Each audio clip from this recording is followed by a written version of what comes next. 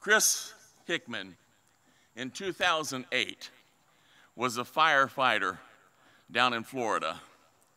He was called to the scene of an accident. There he found an old model Chevy Blazer laying on its side. The driver's arm was trapped between the vehicle and the road. And they didn't have the equipment to lift the vehicle. They didn't have a way to remove the man from this excruciating situation. And so Chris Hickman did what he didn't believe he could do. He lifted up that SUV 12 inches off the ground and held it there while the other firefighters removed that man's arm from under the car and got him to safety. He lifted an SUV. That's amazing, isn't it? There's a man by the name of Maurice Paderewski. That's as close as I'm going to come to that name. They nicknamed him Python. I could pronounce that. Python won 5 World's Strongest Man competitions before he retired to become a mixed martial art fighter. This man was able to bench press 640 pounds. He was able to squat lift 859 pounds, and he was able to deadlift 947 pounds. I want to tell you, maybe some of you haven't worked with weights before. That is amazing. Angus McGaskill lived a while back. He didn't have an abnormal growth condition. Somehow, naturally, he grew to the size of 7 foot 9 inches tall. He weighed over 500 pounds, and he did a lot of amazing things by his strength during his life. I think maybe the most impressive one was that he was able to lift and carry with him a 2,500 pound anchor. Amazing. In human history, from time to time, we see people with exceptional power. We see people able to do unbelievable things. From our human condition, we understand these things are not normal. These things are not natural. And yet they had this unnatural ability to have such power on display in their lives. And you know something about that? There is no human in all of existence that is able to display even a fraction of the power that is our God's power. The might that our God displays is far above anything that any man can do. This morning I'd like to share with you from God's word, 2 Peter chapter 1, verse 3, in which we find these words. His divine power has given us everything we need for a godly life through our knowledge of him who called us by his own glory and goodness. God has amazing power. Our text said, by his divine power. By his divine power, God called darkness out of the light out of the darkness and dispelled the darkness. By his divine power, he set the planets and the stars in their place in a vast universe. By his divine power, he ordered the orbit of those planets. By his divine power, he separated the land from the waters on this earth to be able to have a place to establish the life that he had in mind to establish. By his power, he called the inanimate into life. By his great power, God did all the miraculous work in those 7 days of creation. And then having completed those days, by his divine power, he ruled over all the things that he had created.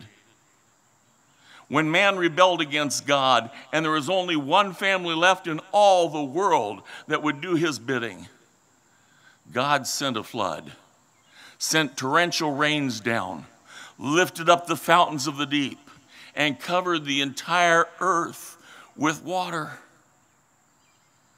By God's power, when mankind was again established, and places in the plains broke out like Sodom and Gomorrah to do despicable things, God sent down sulfur and fire from the heavens and utterly destroyed them, wiped them off the face of this earth. By God's great power, he led his people out of Egypt, a slave nation he brought into this wilderness. By his power, he fed them with the manna from the heavens. He satisfied their thirst with water which flowed out of a rock. By his power, he separated the Red Sea and allowed them to pass into that wilderness on dry land. Imagine that. He caused there to be a void in the water. He caused the water to be separated so that dry land was exposed. And an entire nation passed between the waters as he held them for perhaps hours that it took for that great nation to pass through them. And then when they left the wilderness to go into the promised land, once again he did that same thing with the Jordan River. He parted it and they crossed over on dry land again. He ordered the waters to disobey the natural order and to stand on their side. God performed many mighty, powerful things that are recorded for us all through the Old Testament. God stopped mighty armies in their tracks. God ruled over nations and caused some to disappear and some to rise up. God reordered history by his power. But this passage that talks about his divine power isn't speaking about God the Father. If you read the previous verse to the one that we took for our text this morning, you'll find out it's Jesus Christ, God's Son, God in the flesh. That's the one that's being spoken of when it talks about by his divine power. And we see that in the life of Jesus, as Nathan and Eric illustrated for us in the pre-show here. You know, changing water into wine. And we'll probably be able to use that wine later for our communion time. So no, he didn't change the color of water. He didn't change the flavor of water. He changed the very essence of the water to become something that it was not before. He changed it into wine instantaneously, and not just ordinary wine, but the head of the feast, the expert in the wine, pronounced it to be the finest wine that they had served that day. That's God's power on display in the life of Jesus Christ. We see in Jesus' life him healing the blind, him healing the lame, him healing the deaf, him restoring speech to the dumb, him being able to allow people to be cured of diseases that were incurable at the time. Even leprosy, he allowed them to be able to be free of that dread disease which separated them from their family and friends and society in general. By his power, he even restored some who were dead to life. He cast out demons. He walked upon the surface of the water. In the Sea of Galilee, out where the water was very deep, He came walking across the water, not sinking into it. And then when he arrived at the small fishing boat in which his troubled disciples were afraid because of the mighty power of the wind and the waves in this storm, he said the words, "Peace, be still." And the storm obeyed him. Instantly the waters were calm, the wind stopped, the rain ceased, and they were able to go on. At the end of his earthly ministry, he was crucified. He was put in the grave dead, confirmed dead. And 3 days later, he conquered death, emerging from there. That's power. That's amazing power on display in Jesus' life.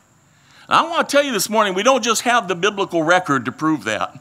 I mean, a lot of us are glad to take what the Bible has to say about this as fact, but maybe some of you are more skeptical than that. Maybe some of you are inclined to think that these were just made-up stories that were passed around about Jesus. Well, let me give you one proof that we have that that was not the case. That is in the life of his closest followers. These men who had been with him day and night for years, who saw everything that was going on in his life, that saw miracles up close and personally. Not just one, not just two, not just three, but dozens of miracles performed.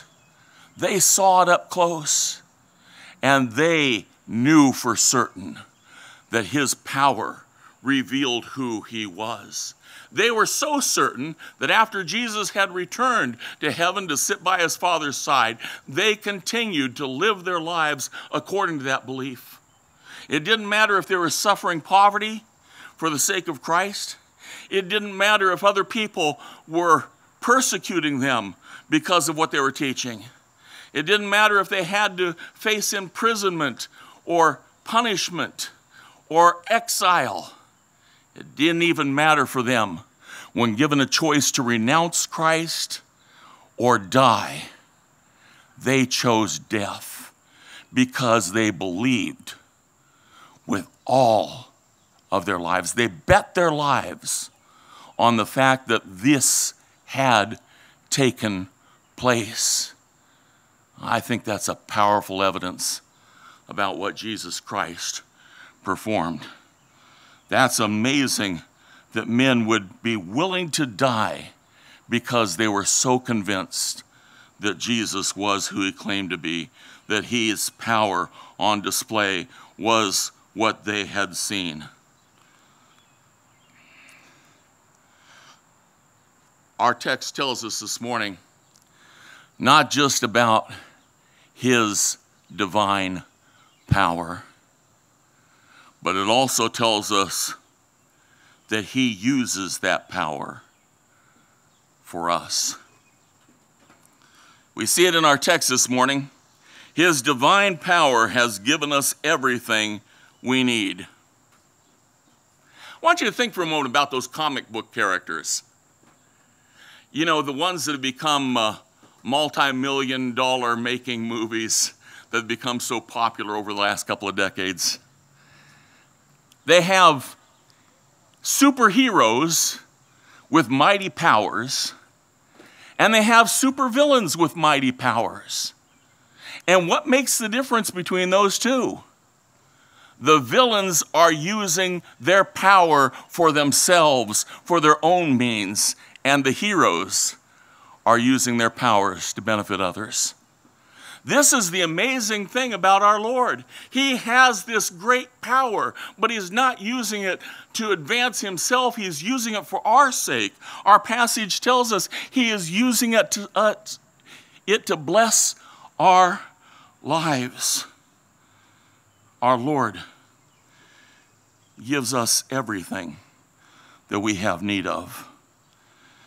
Everything for a godly life. By his power, he takes away the sins that had separated us from God and made us incapable of living the godly life. He made us able to live this life before the Lord because of his great power on display on that cross. By his power, he gave us the strength and the guidance that we need to live that life which goes against the prevailing tide of this present world. All the world is going in one direction, and the Lord would have us to go in the opposite direction. And by his power, we are able to take that stand. Think about what it means to have his power in your lives. There are things that we face in this world that would overwhelm us. I don't know what you've experienced in your own life. I don't know what's ahead of you in your life in this world. But I can be pretty sure of this. There are going to be circumstances which test you to the core. There are going to be griefs that come upon you which weigh you down. There are going to be people that turn against you and betray you, that are going to hurt you so bad, cut you so deeply. How are we going to make it through a world of sorrow and loss like this? Because we have God's great power to see us through the worst of times. I can tell you from my own experience as a hospital chaplain for years, I saw those people who were suffering things and didn't have a faith in God. And I saw those people who were suffering the same things and sometimes worse, who had a faith in God. And the strength God gave them to deal with those things was amazing. In the joy that they still had in their life, in their determination, because they knew that God was at their side. They knew that God would not allow them to fail. There are times in this world when people will oppress us, and sometimes they will prevail against us. But no one will prevail long against God's people, because by his power, he's going to give us the victory, whether in this life or in the judgment which follows. He's going to vindicate his people by his great power. And that great power of God is ours, our passage tells us, through our knowledge of him who called us by his own glory and goodness. In other words, to know him is to trust him. When we know God, when we have knowledge of God, we are in line to receive of his power, because our faith becomes the means, the channel by which God delivers that power to us. It is the power cord through which the power soars into our lives. Knowing him is what we must seek by spending time in prayer and his word. But always we must remember that we have the ability to know him, and we have the ability to receive his power in our lives, not because of what we have done, but because of what he has done for us. And this passage puts us back in this perspective about his calling of us. You see, so often we think it's about our response. We credit ourselves with our salvation for the way that we have responded to what God's done for us. You know something? The response is not the power of our conviction. The response is only receiving what God has ready to give to us. By our response, we only open ourselves up to what God intends that we should have in our life. It's by his power.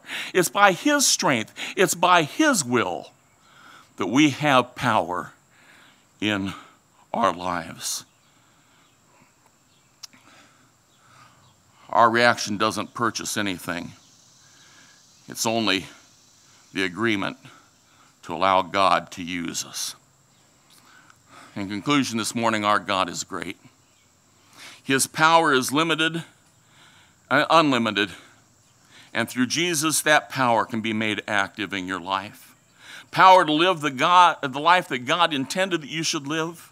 Power to overcome the worst things that life can throw at you.